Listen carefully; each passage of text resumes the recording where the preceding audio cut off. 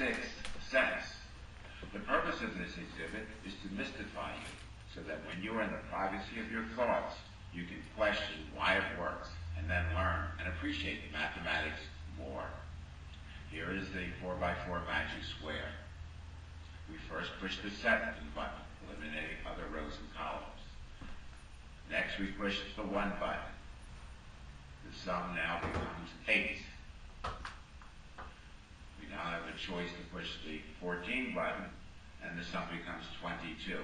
The only button left that we can push is the 12 button, giving us a sum of 34. How does it work? Let's count in base 4. 0, 1, 2, 3, 4, 5, 6, 7, 8, 9, 10, 11, 12, 13, 14, 15. The fourth digit in the first, second, third, and fourth row are each 0, 1, 2, and 3 respectively. In the columns, they're also 0, 1, 2, 3 respectively. We now push the numbers corresponding to the buttons on the exhibit.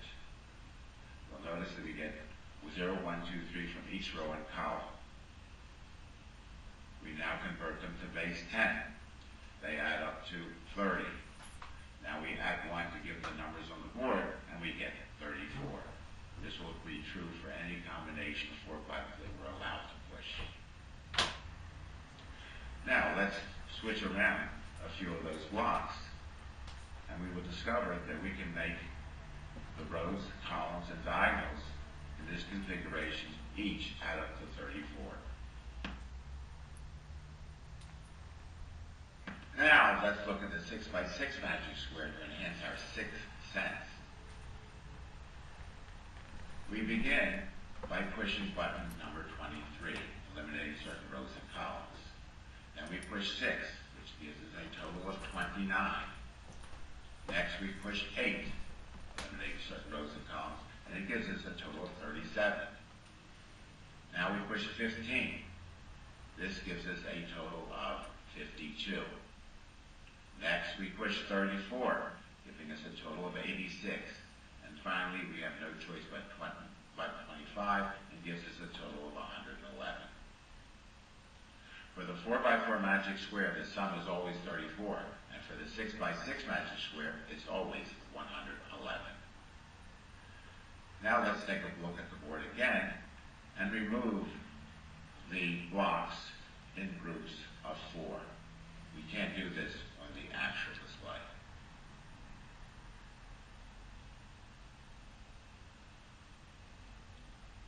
We now begin by putting in the first 4 blocks in the next pattern. 1, 2, 3, 4. The next blocks go in a U pattern.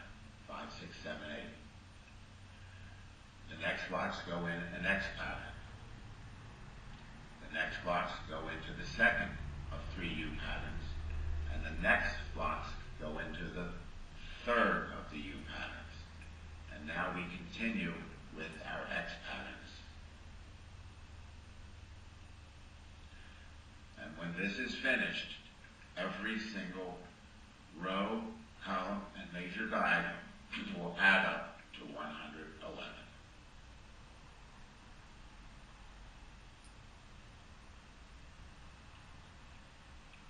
These blocks are not movable in the actual exhibit, and here we have the 2 exhibits. The explanation and simulation of the sixth sense was prepared by the Math and Physics Exploration in LaGrange, New York, for MoMath in New York City. Here are some websites that you might